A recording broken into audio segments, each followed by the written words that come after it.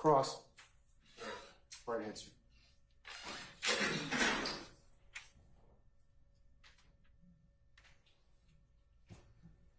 Officer Black, good afternoon, sir.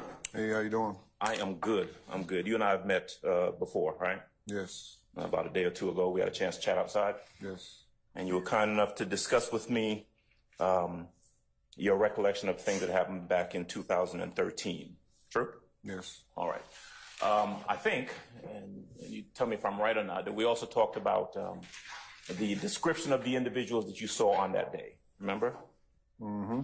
And specifically, we talked about the gentleman that you grabbed a hold of, the guy who had the injury to the back. Yes. And just to be clear, he had a gunshot to the back, right? Yes. Okay. And the other guy who was on the ground next to the car that was I guess apprehended by Officer Davis was also suffering from a gunshot wound. Is that right? Yes. Okay. As a matter of fact, those pictures that we saw up a little while ago with all the blood stains, that's where I think you used the word bleeding out. That's where your guy was bleeding out on kind of the left side, the back of the car, right? My guy? Yeah. Yeah, he was bleeding in the back. Right, but in terms her guy was the one that was doing all the bleeding. So he was the one on the ground. Yes. The guy that you actually, let me back up a little bit, okay? Let me kind of start from the beginning. You and Davis are sitting in the car, right? Yes. This car comes kind of flying out of nowhere, lands on the ground, and ends up smack against the laundromat. True? Yes. Okay. You see individuals get out of the car. Yes. And run, right? Your description or your recollection is that it's 4, maybe 5 individuals, right? Yes. Okay. The person who Officer Davis ended up apprehending or interacting with, that person got out of the rear passenger seat of the car. Is that right? That's where I seen him at, yes. Okay, that's where you saw him at. Fair to say that person didn't get very far. No. All right. The gunshot that he had was it to the leg, the groin area, something like that? Yeah, it was to the groin area now. Which side, I can't say. Okay. But he wasn't very mobile. True? No. Okay. All right. So we know that guy who was in the car is out and he's laying on the ground. He had on a red shirt, did he not? I don't remember. Okay. All right. The guy who got out of the car that you grabbed a hold of, where was he in the car? Do you recall? No, I don't recall if he was in the front, back, not sure. Okay. But he was a big guy. Yes. He was easily over 6 feet tall. Yes. Now, I heard 300 pounds thrown around a little while ago. He was in the area of about 300 pounds. Close. You can be 280, 305, 310. He was a big guy. Yeah. You're a big guy. Yeah. I think you told me the other day, you're a little bigger now than you were back then. Back then you were kind of slimmer, trimmer, that sort of thing. My words. You were smaller. Well, I'd say more toned. Toned. Yeah. All right. You've gotten thick fine over there. Okay. Anyway, but he was a big dude. Yeah. And he had a gunshot to the back. Mm-hmm. And he was bleeding as well. Mm-hmm. I think it was close to like the shoulder blade areas. Okay. One of the things I think you testified to, and maybe you told me also, is that you were holding him, and it was after a while that you realized you had blood all over your arm that was coming from him. From when I grabbed him to the back of his collar. He had on a blue shirt. It was like a light blue. Okay. So we've got the guy on the ground with Davis who has on a shirt. You don't remember the color, right? But you know that the big guy who got out of wherever in the car he got out, he had on a blue shirt. Mm-hmm. Okay. Now, there were other individuals, you said 4, maybe 5 altogether, right? But at least 2 others you saw go towards the right of where the car landed, right? Yes. All right. Would I be correct in saying that you can't recall a good description of those individuals? No. If I were to ask you what they were wearing, you couldn't recall? No, sir. If I were to ask you what they looked like, hairstyle, that sort of thing, you couldn't really recall? No. Okay. Were you aware of someone else with a blue shirt being apprehended somewhere around the corner? No. Okay. The vehicle that was crashed against the the laundromat. It was kind of a small car, right? What was it, an Altima? I don't remember the make and model. It wasn't a big car. No, it wasn't no big large sedan though. But Okay. 4 doors. Okay. It's fair to say that your role in this kind of started with that car coming over and dropping there on the ground, and ended with you and Davis kind of interacting with and apprehending these two individuals. Yes. You didn't conduct any additional investigation. No. Right? Oh, the laundromat. You're familiar with that laundromat, and you were familiar with it back then, right? Mm-hmm. Are you aware of whether there are cameras in that laundromat, or in or around that laundromat? No, I don't recall. Okay. Not saying that they're not, you don't recall. No. Okay. And granted, this was a little over 10 years ago. Fair? Mm-hmm. Okay. Would I be correct in saying that you're not sure about whether or not there were cameras on the side of the laundromat closer to that, what you described as a retaining wall? Mm-hmm. Right. Did you have any interaction with the other detectives or investigators who showed up on the scene? I mean, they all showed up on scene. We was all right there in the parking lot. Okay. And I was just trying to find out what was going on. Okay. Did you have any conversations with any detectives or any other officers about getting video from the owner of the laundromat? No. Did you have any conversations with that? No, I don't recall any. No. Did you talk to, or do you know Officer Detective Quinn? Mm-hmm.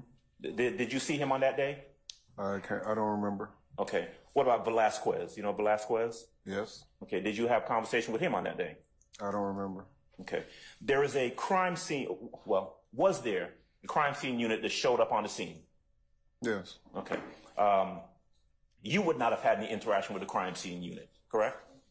No, I really don't have no recall of that either. All I remember is just dealing with what we was dealing with right there. But as for investigation purpose-wise, wasn't you? No. Okay. All right. You don't know what happened before that car came sailing out of the sky, right? What was going on with the car? No. Okay.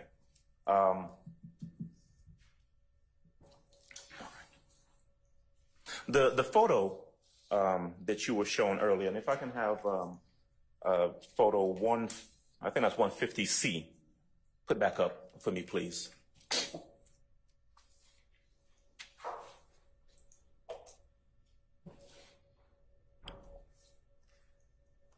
All right.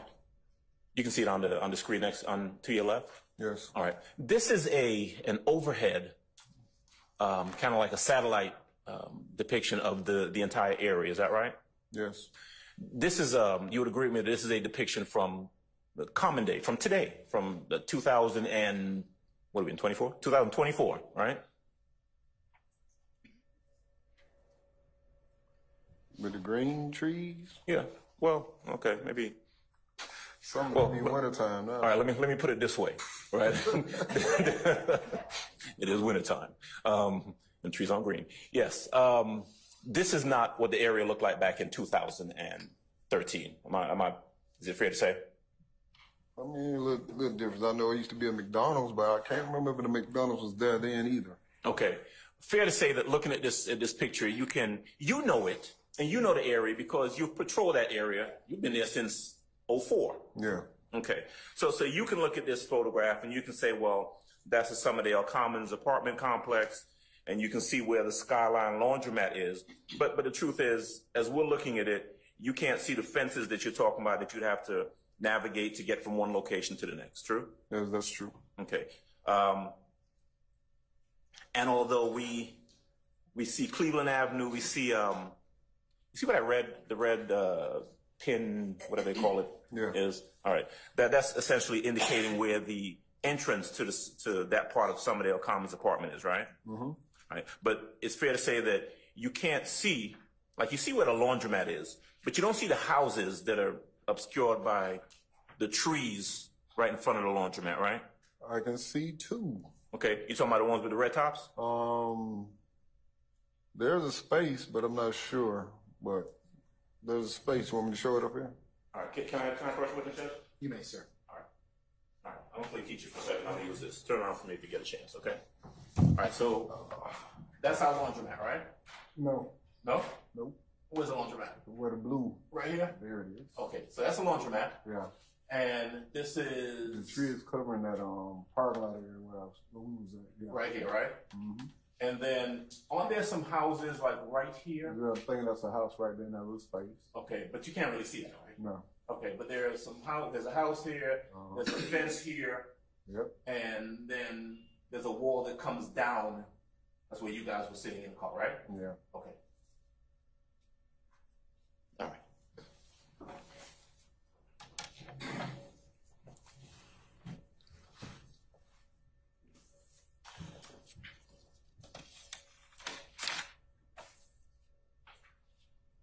Do you recall helicopter units that came out on that day? Yeah. You do? Yeah, because that's when all the noise and stuff started. Okay. Like everything was quiet and like everything just broke out. Next thing you know, you got a car dropping out the sky. No, I'm talking about it after that. Then you got helicopters flying up above. Yeah. Okay.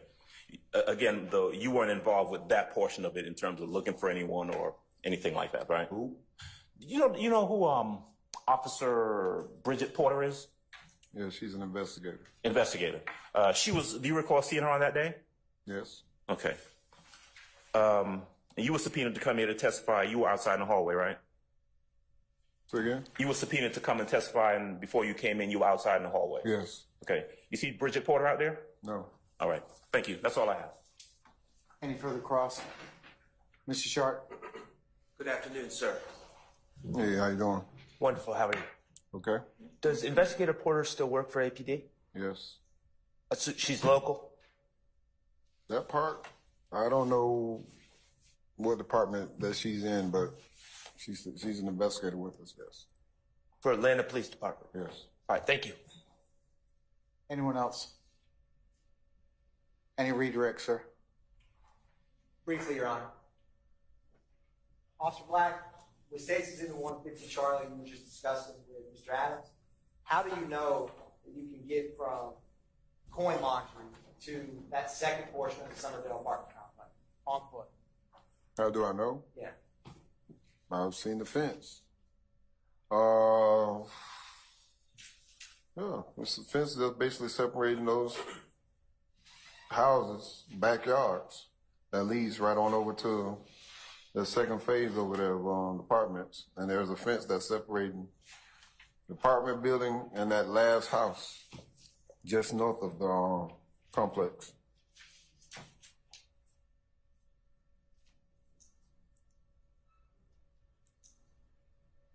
Is the fences you had just discussed any higher or longer than the fence you would have had to initially scale to get over right where your car crashed? Well, the fence that's at the laundromat, the coin laundry place, is high with wires on it. Those are just regular chain link fence to the backyards of people's property. So now they're basically shorter. Thank you, Officer Black. No further questions, Your Honor. Anything further, Mr. Adams? I got one last question. All right. Okay, two last questions. All right. We'll see. Hedging my bets. When you saw the other individuals who got out of the car and went to the right, you don't know where they went, do you? All I know, they went fence. That's it. All right. That's all. Thank you. All right, sir. Mr. Sharp, anything else? Anyone else? All right. Anything further, Mr. Atkins? No, Your Honor. All right. At this point in time,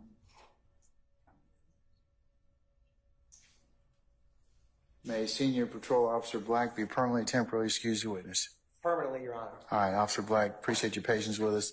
I'm going to go ahead and permanently excuse you as a witness. You're free to go about your usual duties and avocation. Just don't discuss your testimony to anybody except the attorneys in this case, okay? Gotcha. Thank you, sir. Appreciate you. All right.